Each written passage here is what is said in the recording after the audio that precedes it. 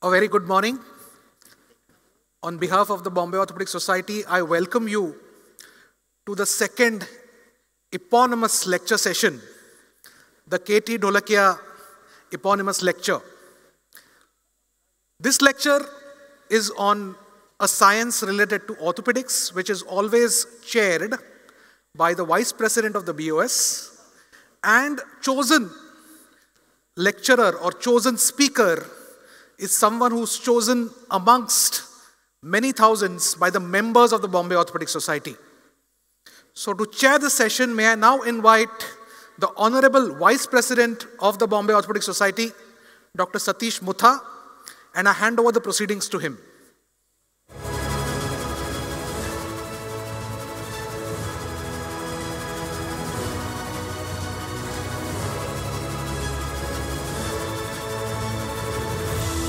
Good morning, friends. On behalf of the Bombay Orthopaedic Society, I extend a very warm welcome to you all on this Saturday morning. To deliver this prestigious Dr. Dholakia Eponymous lecture, we are honored and blessed to have another living legend in the field of radiology, a pioneer of neuroradiology and interventional radiology in this country. May I request our Honorable Secretary, Dr. Neeraj Bijlani, to escort Dr. Ravi Ramakantan, ex-professor and head Department of Radiology, KEM, to the dais.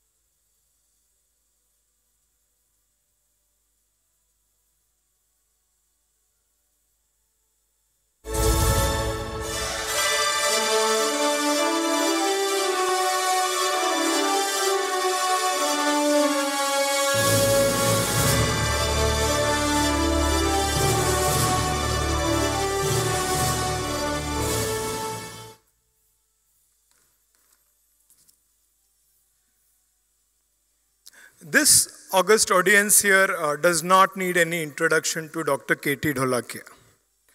Amongst many firsts and innovations to his credit, he is regarded as the father of arthroplasty and joint replacement in India.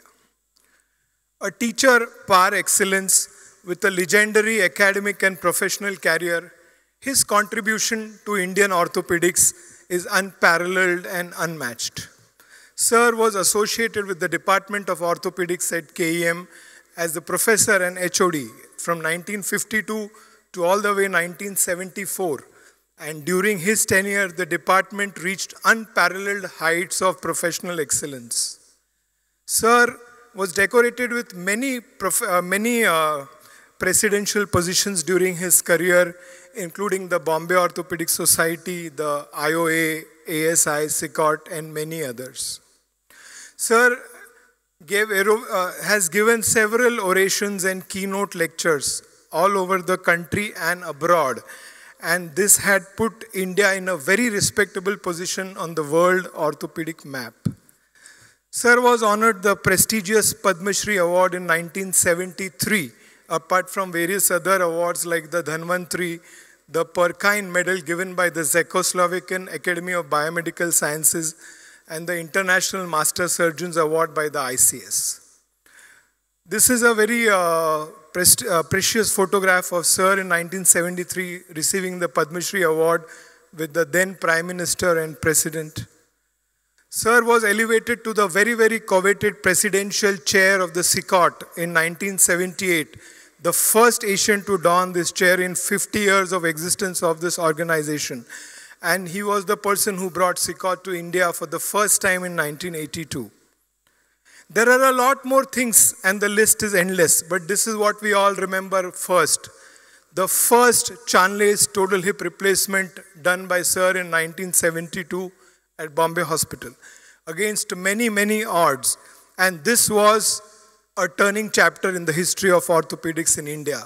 This is an X-ray of the patient with a 22-year follow-up and a very happy patient doing all kind of exercises and yoga.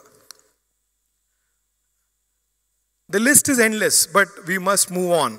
And to deliver this very prestigious eponymous lecture, we have another living legend, Dr. Ravi Ramakantan, who needs very little introduction.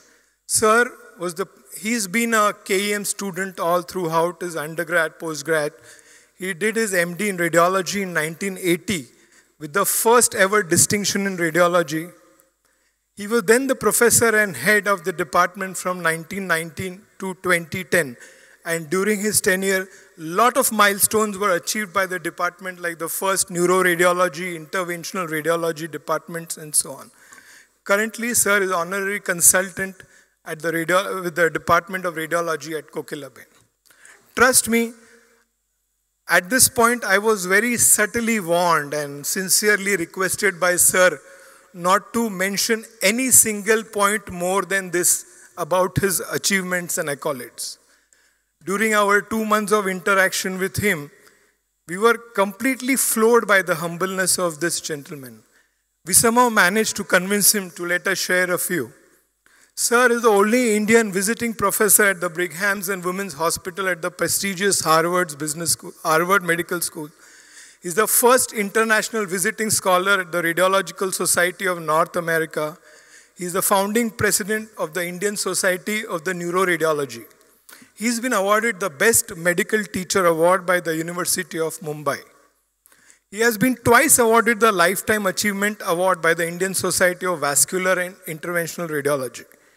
He has a lot of philanthropic inclinations too, and he has been awarded the Karma Yogi Award by the Bombay Medical Aid Foundation, and he also is the founding president of the Indian Society of Medical Humanities. To his credit, sir has more than 70 papers in index journals and more than 25 orations. And in one of the most influential online poll in radiology, the Aunt Mini, sir was judged as the most influential radiology educator in 2006. So with this, I proudly welcome Dr. Ravi Ramakantan to deliver the eponymous KT Dholakia lecture.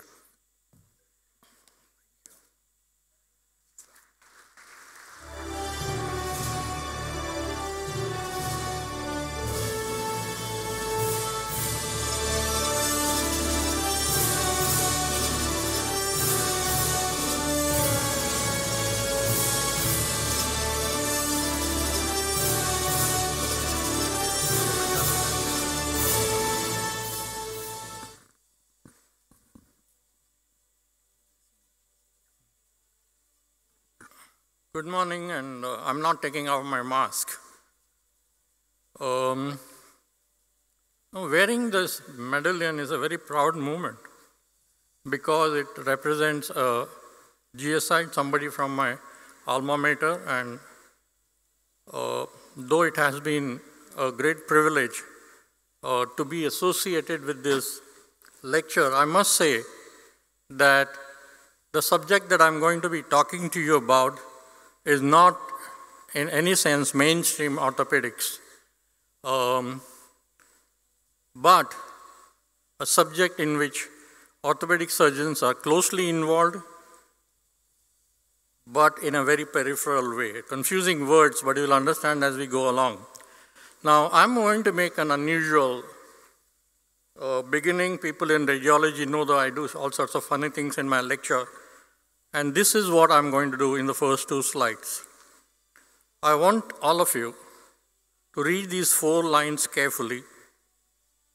And that will take, what, 20 seconds, 30 seconds? And then close your eyes. I mean, close your eyes means close your eyes. Think of the last time you managed a patient who would fit into this diagnosis. This is a long poem written by a 9-year-old American kid. So you have to read those lines, close your eyes. There's a lot of impact in closing your eyes. I cannot get into that. Think of a patient like this that you may have treated in the recent past, distant past, Even Bachulok, when I use the word Bachulok for residents, and that too has a lot of implications. So don't get disturbed. I keep saying Bachulok, Bachulok. And how you manage that patient.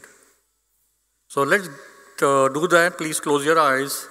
I'll wait for 15 seconds for you to go through that thought process.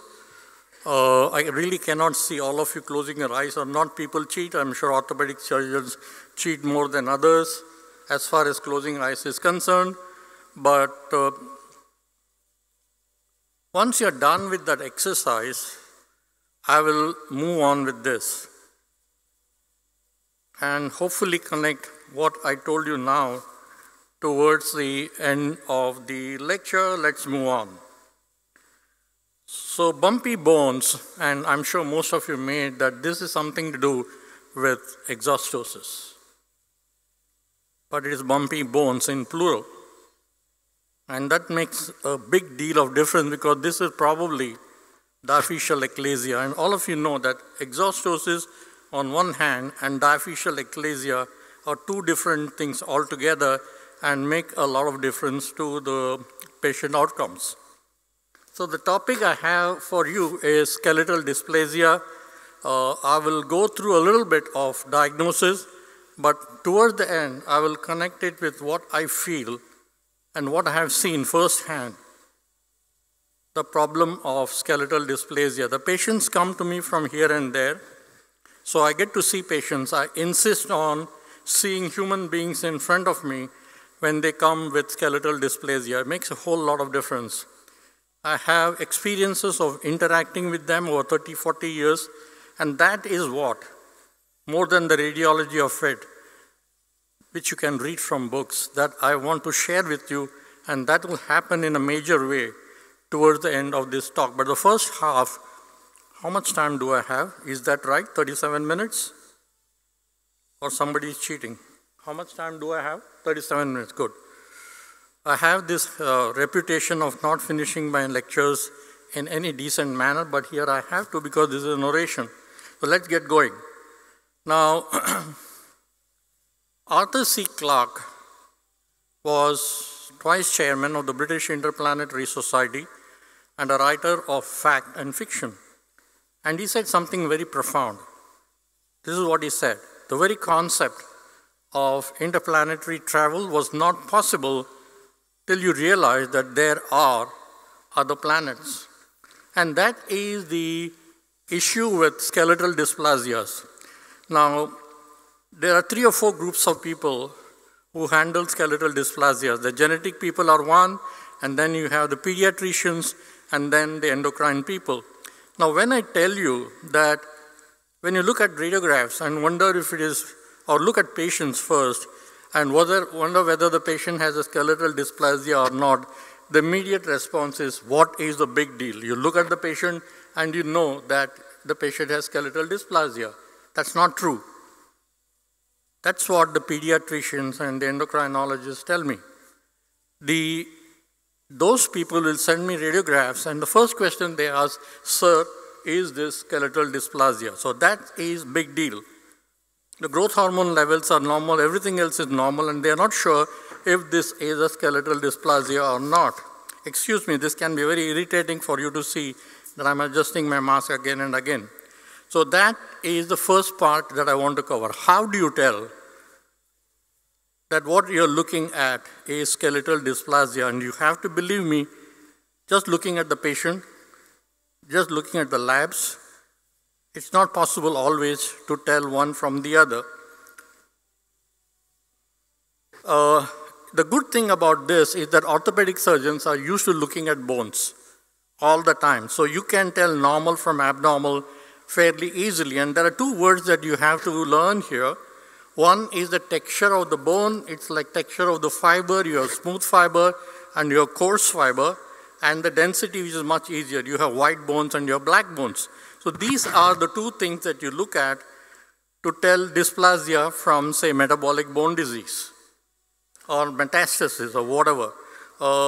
Let me show you this, and I hope, can we get the lights down here? There's too much light. Radiologists like to work in darkness. Yeah, that's nice. Keep it lower still. Yeah, that's fine. Thank you. So the image on your extreme left has this type of appearance. Call it what you will, I'll tell you the name for it. The one in the center is the one that you're used to seeing all the time. You have some trabecular bone, you have some black stuff in between, and this one in the center is normal bone. And on your left, you can see that this is featureless. In all of radiology, in all of science that deals with this condition, this is called ground glass appearance. There is no feature, it's featureless. And anyone in orthopedics related subject tells you that there is a ground glass appearance, it means that it is fibrous dysplasia. No DD at all. So use the word fibrous dysplasia, use the word ground glass when you want to talk about fibrous dysplasia. So this damn thing is smooth. I'm sorry, I use expletives easily during my lectures. So this one is FD. On the other hand, compare this with the one, I used to have a teacher of surgery, and this I'm telling you for Bachulok, C.V. Patel. He passed away a couple of years back. And he was a brilliant bedside teacher, brilliant, the best bedside teacher I've seen in my life. And he would say, boy, he always used to say, boy, I don't know how he addressed girls, but boy, God has given two sides to compare. It's so profound. So when you're not sure what's happening, you see the opposite side. Even for example, somebody was talking about supracondylar fractures. Sometimes you can't tell, for example, the so-called little leaguer's elbow. That medial epicondyle is just a little bit away, so you take the X-ray of the opposite side. Anyway, so two sides to compare. And here you can compare, I'm so sorry. Yeah, you can compare the normal with the abnormal, the normal that they're in your temporal lobes. And this is coarse trabecular pattern. By and large, with some unusual exceptions, coarse trabecular pattern means metabolic bone disease. On the other hand, the image on your left, you have a smooth pattern, which usually means, almost always means, you have a skeletal dysplasia. So this is one way of telling. And this is not easy for everybody who's young, no gray hair, so on and so forth. But this is easy. Akash will tell you, Akash is a ward boy in our department. He will tell you that these bones are abnormal. They have increased density. One of the things that characterizes common dysplasia is increased bone density. You could also get increased bone density in other conditions. Fluorosis is one classical example, but in fluorosis you get ligament calcification, which is extremely unusual. In fact, does not occur in skeletal dysplasia. So you look at this fellow here, you have a child's X-ray, you have no ligament calcification at all. You can look at pelvis, you can look at what you want, but there is no ligament calcification, so this is not fluorosis. This could be metastasis from one of the common osteoblastic metastasis. 3-year-old children don't get prostatic carcinoma. So looking at that, and also in skeletal dysplasia, all bones are affected. Almost always all bones are affected, but in metastasis that doesn't happen. There's a pattern of affection of the central skeleton or sometimes of the peripheral skeleton. Not all bones are affected, and this is easy to understand. So far we have sort of given an overall idea of how to tell in a difficult condition. You look at the patient most of the time, you know that this is skeletal dysplasia. You do the labs, you know that this is not metabolic bone disease. And in difficult conditions, when you look at this, and if you're a radiologist, you look at images, you have to tell without looking at the patient what's going on. So we will talk about this one condition first, and I must warn you, during the course of this lecture, I will use big names, yeah? Those of you who are young and not used to it have to bear with me. You have to go back and read what these are, if you will. Others who are more senior would have heard of this name. So these names can be confusing, and it can be mind-boggling. What the hell is going on, such big names, okay? So this is one. Now this is one of the important slides. As we go along, I'll keep telling you which is important. Now, I must say, if there are rotten eggs, don't throw it at me, that orthopedic surgeons have very poor sense of radiation safety as a rule. It's unfortunate. They don't take care of themselves, they don't take care of the anesthesiologist, they don't take care of the patients by and large. There may be others who are exception to the rule, but I must say this because I have seen them work. So what happens is that a child comes with skeletal dysplasia, you do head to foot, epilateral, epilateral, epilateral. You do one set, the patient goes to another hospital, somebody does epilateral, epilateral, and it goes on like that. Radiation is neither cheap nor safe. So there is a rule that you have to follow in these small children as far as radiation safety is concerned. This is an approximate list. Okay, this is what I do. You don't have to follow that. You just use your common sense. Do the minimum that is required to make a diagnosis. Do not do. Now, especially residents have this habit of writing epilateral, epilateral. Don't do that. So do minimum that is required is something that you learn from experience. And when you know that something is not required, don't ask for that radiology. Before digital radiology came in, it was real fun. So the first set of radiographs is asked by the houseman. The registrar says, "Arey, I want one more for myself, for my teaching files." The tutor or the lecturer says, and the boss says, "Hey boy, please make one set and take it to my car and leave it there." It gets extreme. So the patient gets irradiated 3-4 times. With digital radiology, that doesn't happen. And that is a good thing. And this is important because there is important learning in radiation safety. So this is the next slide. No, no, no, no. Be commonsensical when you ask for radiographs on the small children who are likely to be X-rayed several times in their life. Okay, now we start with a few conditions and how to distinguish one from the other and why. That's important. Why? I tell all bachu log, keep asking why all your life. From 8th standard, you stopped asking why. All that you do is tick where applicable. MCQ, MCQ. What day is today? You don't know it's Saturday. But if you're told today is Saturday or Monday or Tuesday, you'll click Saturday. So the truth is that our postgraduate students have stopped asking why. And here, for example, why is it important to tell the difference between one on the left and the one on the right? Most of you can make out that the skull base is sclerosed. On the image on your left is a condition which is lethal. The image on your right is a condition where patients have near normal lives. It's important to tell the difference. The one on your left, you can see that, the one on your right, the fontanelles are open. You can see that. The fontanelles are open and the sutures are wide open.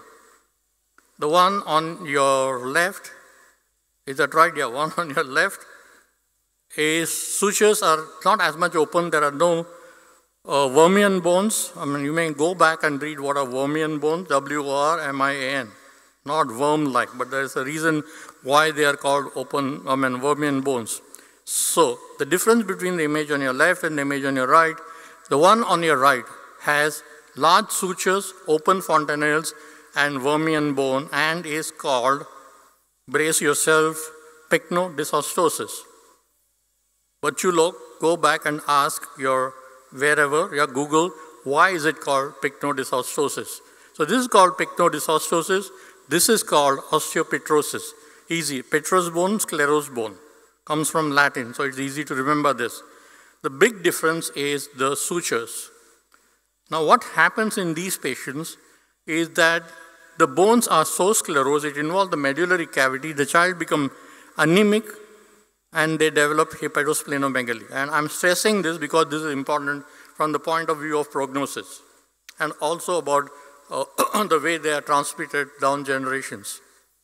The worst problem is that because the bones are so sclerosed and keep sclerosing, and you must again ask why there's sclerosing dysplasia. That's because the osteoclasts are lazy. They don't do what they are supposed to do. All our functions, whether I'm moving this hand or talking, depends on two things. One that makes it do it, the one that prevents it from doing it. So phenomenal feedback mechanism, and osteoclasts are supposed to take out unwanted bone. And again, bachche log, you want to know how bone metabolism works or bone histological things work, go back to your library and pick up one book called Histology by Arthur Ham and read the bone part from there. There is no other book. I don't think there's any orthopedic book that discusses bone formation and bone destruction like Arthur Ham's textbook of histology. It's not easily available, but I'm sure your libraries have it or your anatomy departments will have it. It's fun. It's written beautifully. Your whole concept of even fracture healing becomes very, very beautiful with that description. Okay, now where? So bone sclerosis, the optic foramina get compressed. The children become blind. Imagine. Child after child of a mother becomes blind. The internal acoustic meatus get compressed. Children become deaf. The foramen magnum becomes compressed, and luckily a few, but surely a few children become quadriplegic. So this is, and besides they're all anemic, this is a lethal dwarfism. On the other hand, pycnodysostoses doesn't do any of these things. They may have fracture, they may have resorption of the terminal phalanges of the hand, they may have bad teeth, but that is a non-lethal dysplasia. Just look at one film, the skull lateral, and you can tell the difference between the two. Now this is interesting. If you're shown this chest X-ray, I'm sure most of you will miss this finding. Most radiologists will miss this finding. The clavicles are absent. So this one is called cledocranial dysostosis. Cledocranial dysostosis looks exactly like the other two. The pycnodysostosis, non-lethal dysplasia, but the inheritance is different. Therefore, you should be able to pick up this one where the clavicles are absent. The people say introduce the elephant in the room. Something is so obvious that we tend to miss it. So the bones are sclerosed, the skull would have looked like pycnodysostosis, and the clavicles are missing. The transmission is like pycnodysostosis. How do I know all this transmission business? Not because I read it before the lecture, not because I mugged it for the exam, because I've been doing this for a very long time. So there is nothing like, whether you're playing basketball and shooting, nothing like practice, practice, practice. So if you don't remember these names and things, do not hesitate to look back at the books, and that's a different thing altogether. I tell patients, I don't know what this is, I'll read up and I'll tell you tomorrow. There is no shame in that because you cannot know everything. Now this is a classical radiograph of osteopetrosis, where you see large spleen, large liver. I'm sure even orthopedic surgeons can see that in the abdomen. And the image on your right is beautiful. It's not beautiful for the patient, but we as doctors become insensitive. And this is a beautiful image because it shows how bone modeling happens. You have this classical bone within bone appearance. Normally you don't see it because the osteoclast will resorb every model. I mean, it's like there's a model of the bone and then more bone and more bone, and the older bone gets resorbed. And what you see in real life in normal human beings is just the current bone. But on your right, you can see the small radius, you can see the growth plate, you can see everything. Even in the metacarpals, you can see bone within bone appearance. So if somebody tells you bone within bone appearance, at 2 o'clock in the morning, you'll say that it is osteopetrosis or pycnodysostosis. So the right image on your right is just to appreciate the beauty of how bone forms by and by, with new bone forming and old bone getting resorbed. There is beauty in that. I mean, well, read Arthur Ham and you'll know what this means. Okay, so when I was very early, I was a resident myself, my registrar taught me that these are called as banana fractures. Now, I asked radiology residents, they are smart. You know, many of you know that they are the smartest of the smart. In the whole country, they are top of the top. And I asked them, why are they called banana fractures? No response. I hope orthopedic residents are much better. I don't want answers here, but they are like when you break a ripe banana, it's very difficult to get a shallow oblique fracture also. You get just transverse fractures, and most transverse fractures like this are pathological fractures, and one they on two sides, you know obviously that there is syndromic. It not fall on something, something, something. I'm showing these fractures because there's a whole world of literature about how fractures in different skeletal dysplasias heal. Think of what you do when you treat fractures. You do external, you do say, let's say, like old times you do plasters, like new times you do plates, you do intramedullary nails, you do what you want. The healing happens because there are blood vessels, because there is calcium, because there are osteoblasts, and because there are osteolytes. It's like a wound here. It will not stop bleeding unless your bleeding parameters are normal. Therefore, it's important for you as an orthopedic surgeon to be aware of common conditions where bone will heal normally and common conditions where no matter what you do, there is no normal healing. For example, osteogenesis imperfecta. For reason that I don't know, osteogenesis imperfecta heals with exuberant callus formation. So you don't do anything and you have a whole amount of callus. Maybe there is deformity, but that thing will heal. But sclerosing bone dysplasia, no matter what you do, they don't heal. You will have non-unions. You can stabilize the fracture, but they will maybe heal, break again, maybe heal, break again. So you have these patients with sclerosing bone dysplasias who have fractures after fracture, and you, as an orthopedic surgeon, decide for yourself whether I'm going to be fixing, plating, non-union after non-union. There are the questions you have to ask yourself, what is the right thing to do? Close your eyes and ask yourself, what is the right thing to do? Now these are same things, again transverse fractures, and this is a common radiograph of pelvis with hips and sclerosing bone dysplasia, all three of them, osteopetrosis, pycnodysaustosis, cleidocranial dysostosis. I'm telling you the names again and again, maybe something will register here. Manu Kotari used to say, garbage in, garbage out. Maybe that's true, yeah, because these are esoteric conditions. You don't see them often, even in hospital practice, but I hope you will be enthused to go about reading about this simply because it will teach you about what normal bone is all about. Sometimes you do it so much that you stop working and wondering how normal things happen. So, these three skeletal dysplasias are common in our race. And I never tire of saying this. In radiology lectures, I keep saying this again and again, that Indians are not 6 feet tall, they don't have blue eyes or blonde hair.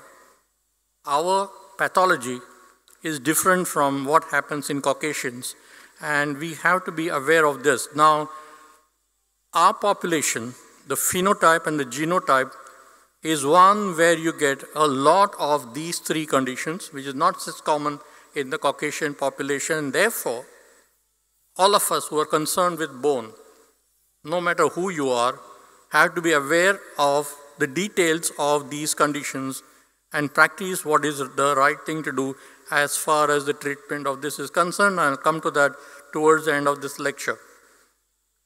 The other thing, so this is one way, a simple way. Bone density is more the distribution that I talked to you about. Something may have gone into your between the ears, something for residents. Some of the seniors may already be knowing all this, and it may be repeat performance for them. So this is one systematic way of looking at things and coming to a diagnosis.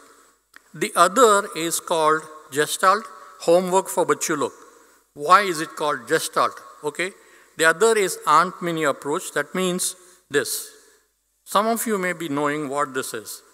If you don't know, this is a lemur. It comes one of the rodent family. Go watch National Geographic on lemurs. What a beautiful society that is.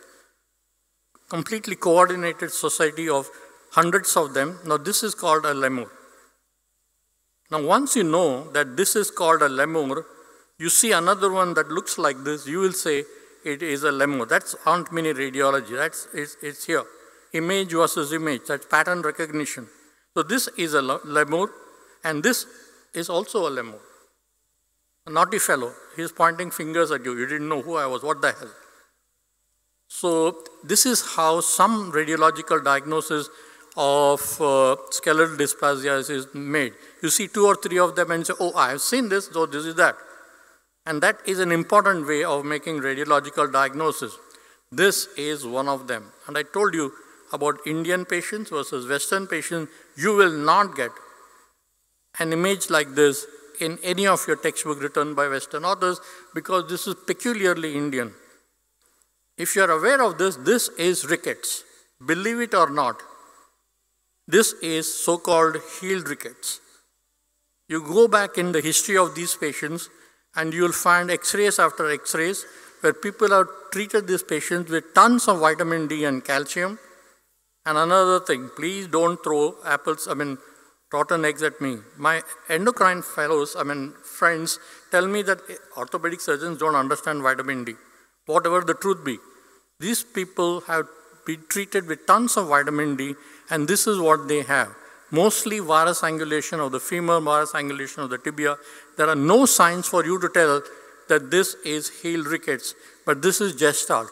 Next time you see a picture like this, varus of the tibia, varus of the femur, this is a sort of healed rickets, and if you want to do osteotomies, correct them, that's your call. You can decide when to do it, how to do it, so on and so forth. This image is peculiarly Indian, and nobody really knows why this happens and why this type of healing happens in rickets. That's something not given in textbooks. Okay, look at this humerus. Most everybody will know that there is bone growing out of bone, but you look. Bone growing out of bone, 2 a.m. in the morning is an osteochondroma. 9 o'clock in the morning is an osteochondroma. So this is an osteochondroma, no matter how it looks. It can look bizarre, it may look like what it wants to. But bone going out of bone is an osteochondroma. So to say it's an osteochondroma is Akash fallacy. Because you don't see the rest of it. This humerus is short. This humerus is malformed. The modeling is wrong. You can tell that this is an abnormal humerus. So when you have an osteochondroma, in the setting of modeling defect, that the word radiology textbooks will use, I still have 10 minutes, it becomes a completely different entity called diaphyseal eclasia. You can say multiple exostosis, and this is what that poem was about. A child with multiple exostosis usually has diaphyseal eclasia. Why is that important? Because children with diaphyseal eclasia, a single osteochondroma can become a chondrosarcoma in about 20% of the cases. 1 in 5. So these have to be watched for life. And it gets transmitted down generations, and you have a mother who suffers in silence because child after child is lost to chondrosarcoma if you do not have timely intervention with tumor boards, for example, like we have in Bombay. So it's important to tell the difference between multiple exostosis and diaphyseal eclasia, the easiest thing to do, because bones in diaphyseal eclasia have modeling defect like this. You can easily tell. A first-year orthopedic resident can tell that there's something wrong with this humerus. So make that difference important, and there's a whole lot of thing involved with counseling patients who have diaphyseal eclasia. And I took talking about patient care simply because, as I told you, I've been very closely involved with patients and relatives with diaphyseal eclasia for 40 years now. 1980 was the first time when I was a lecturer, Dr. Kumta, who was a pediatrician, the one who that established the genetic clinical KM, he said, Ravi, you have to take interest in this because somebody has to do radiology of skeletal dysplasia. So that's how, because of a pediatrician, I got interested in something in skeletal dysplasia. I'm just still sweeping the floors because there are 3 or 4 people in our country who know vastly more than I do. Okay, now this is tough. Okay, it's a bad film. This is a patient with achondroplasia. Look at what I say, again for Bachulu. I never say it's a case of achondroplasia. It's a patient with something. And you might wonder, what's the big deal? It's something that you have to solve for yourself. What is the difference between saying a patient with diabetes rather than a case of diabetes? Okay, now look at the interpedicular distance. Normally, As you go down the spine, the interpedicular distance, which is this, let's say I'm showing where it is well seen, keeps on increasing up till you come down to L4. The L4 interpedicular distance is the widest. No exceptions in normal human beings. I'm assuming it's a straight unrotated film, all that masala. Achondroplasia is the only condition where L4, now this is good. In medicine, there is almost never, we say, no exception. But this is no exception. It's only in achondroplasia that you have a situation where the interpedicular distance of L4 is smaller than that of L3. And it is a spot diagnosis. You don't need any more radiographs. You look at the patient, you know that this is achondroplasia, and somebody said, is it hypochondroplasia? You look at the interpedicular distance is abnormal at L4 in achondroplasia and is normal in hypochondroplasia, if you believe in an entity called hypochondroplasia. So this is gestalt.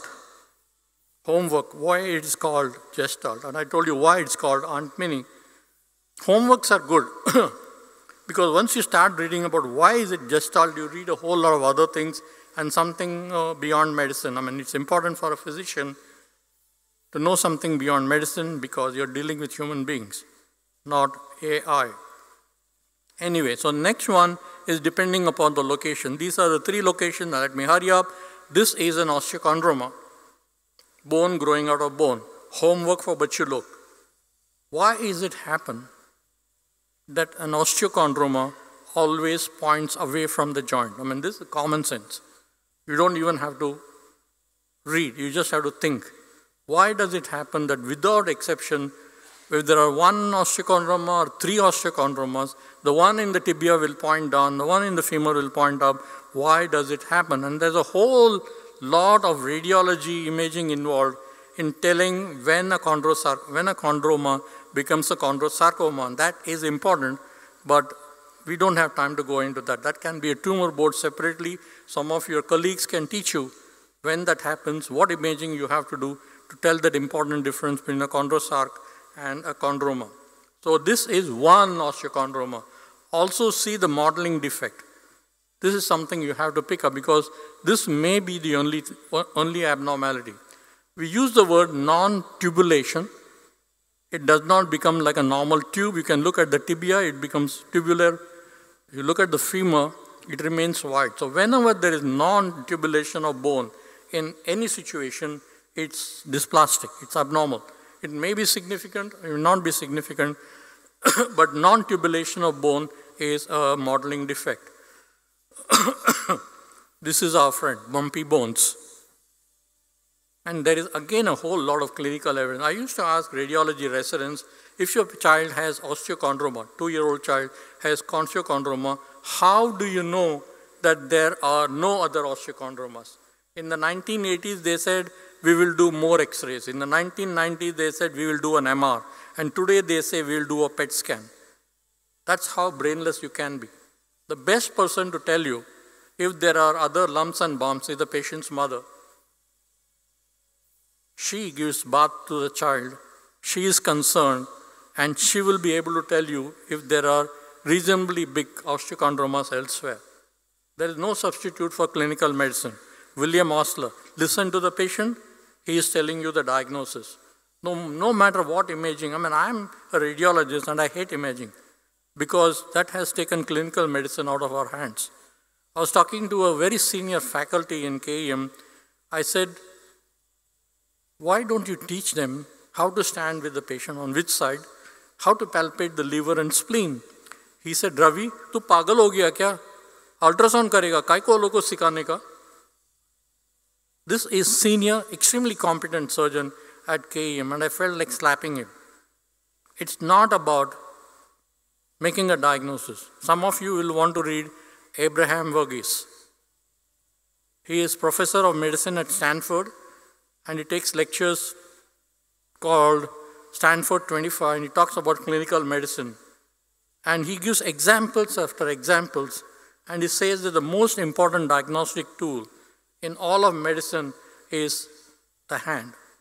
There's nothing that can replace the hand as far as diagnostic tools are concerned. I'm coming down to 5 minutes.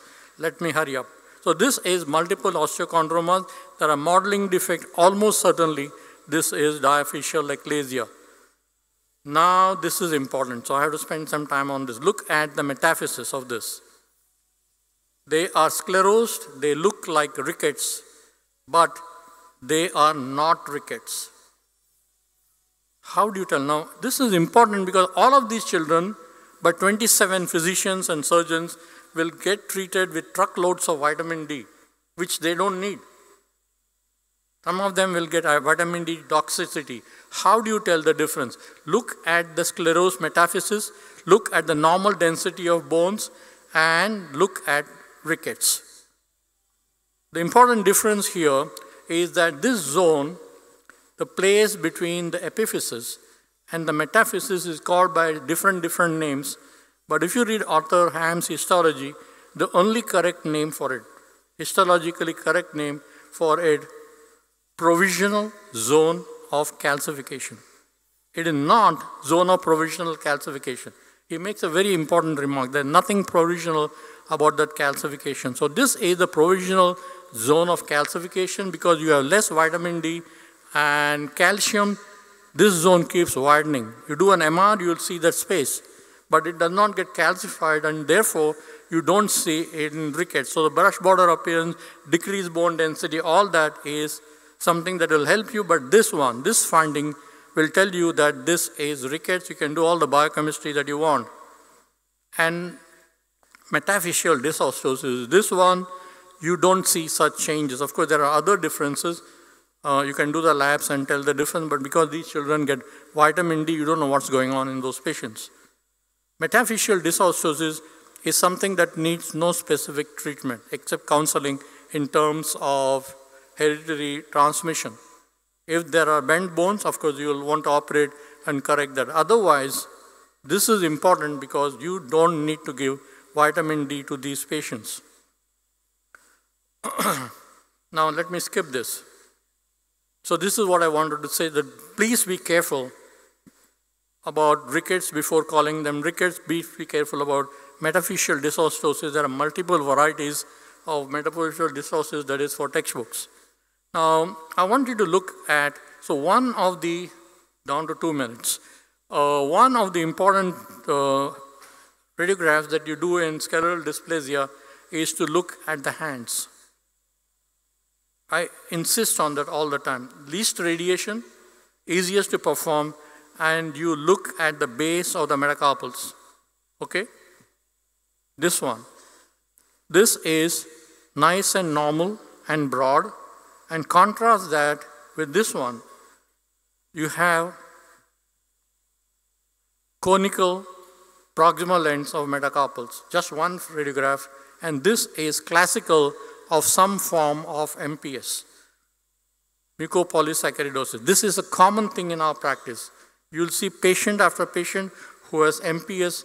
You don't need to do any enzyme study. You just look at the radiograph, funneling of the base or the conical base of the metacarpals, and you know that this is an MPS. Now, this is important for you all. You have a patient with MPS, like say, for example, Morqueo's disease. They have large heads.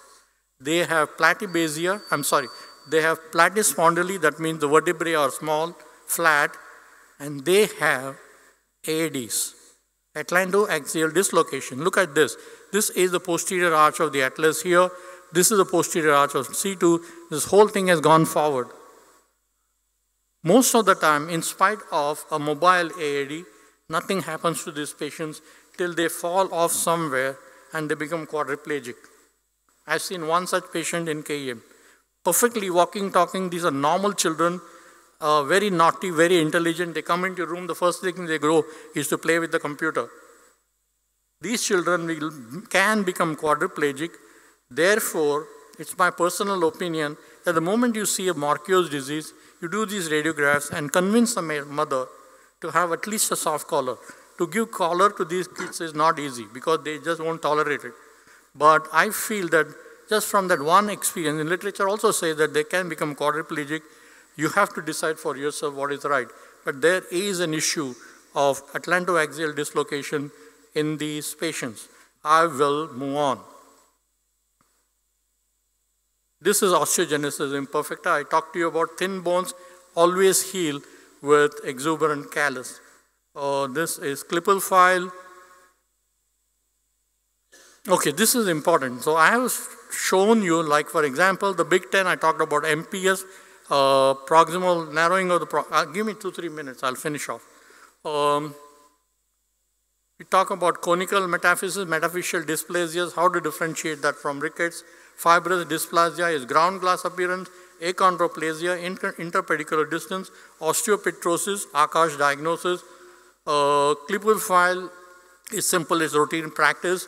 Diaphyseal ecclesia, we talked about it, so important to tell the difference from multiple osteochondromas and rib vertebral dysplasias is something that you see in day-to-day practice, children or adults with scoliosis.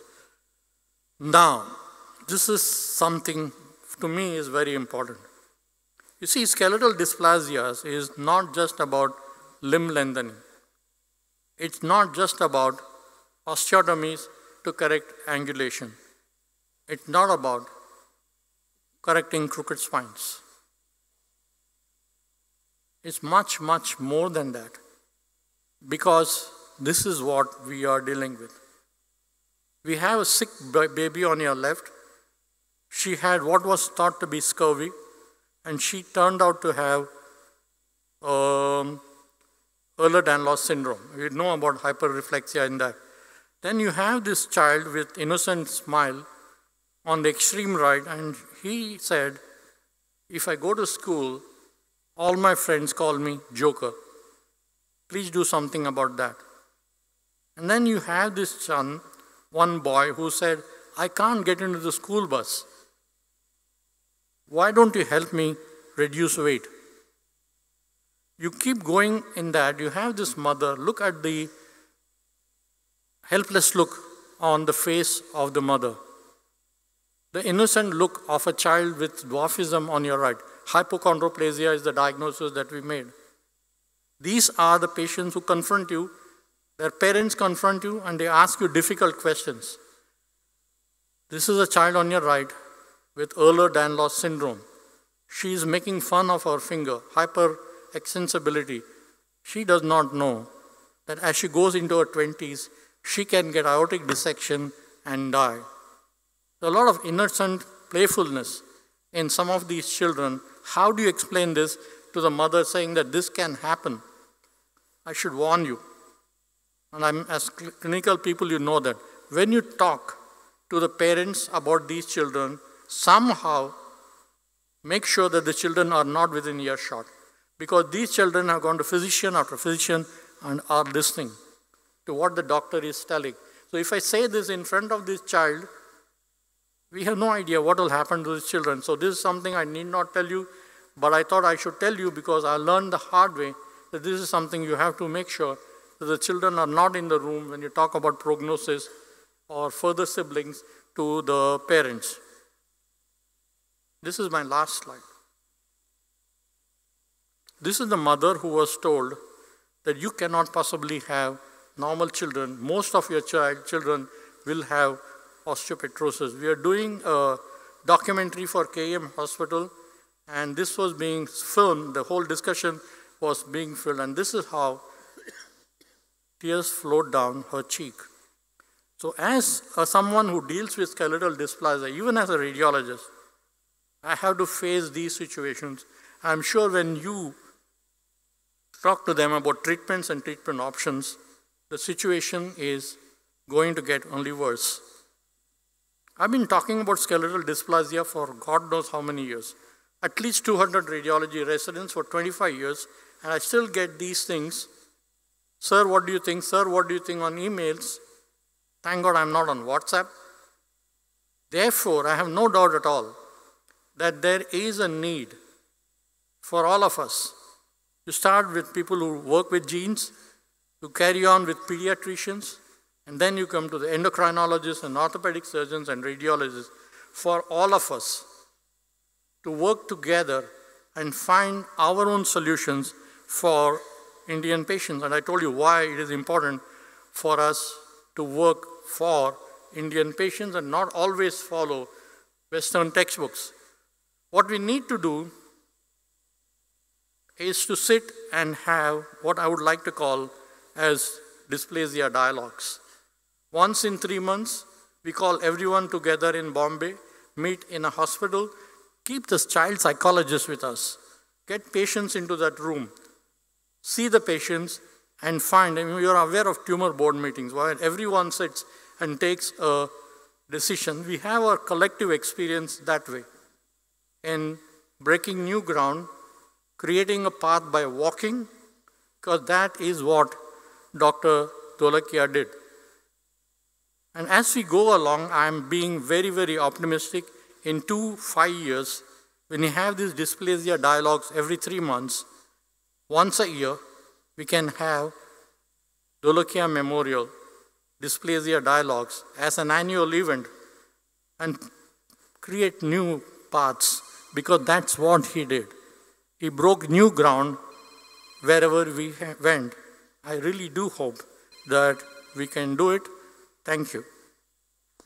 Let's go on stage. Go. I'm telling you, go on stage, please. The good thing about talks like this is that there can be no questions. So I'm done. Can I go? Thank you very much, sir, for the informative and educative lecture. Can we have the BOS would like to present a small memento to you, sir. I always look forward to the memento. Our honors.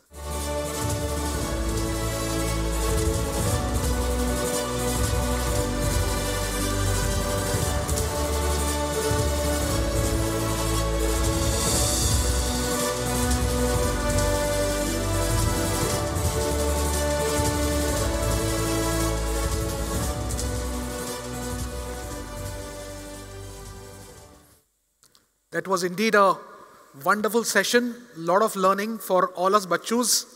We keep learning as we grow in orthopedics. We move on to the next session, which is the Veteran Surgeons Forum, which is a scientific paper, which is presented by a senior member of the Bombay Orthopaedic Society over the age of 45, and probably reflects the work he's done over a lifetime. May I now call upon the two chairpersons of this session, Dr. Sangeet Gawale and Dr. Ram Prabhu, to chair this session.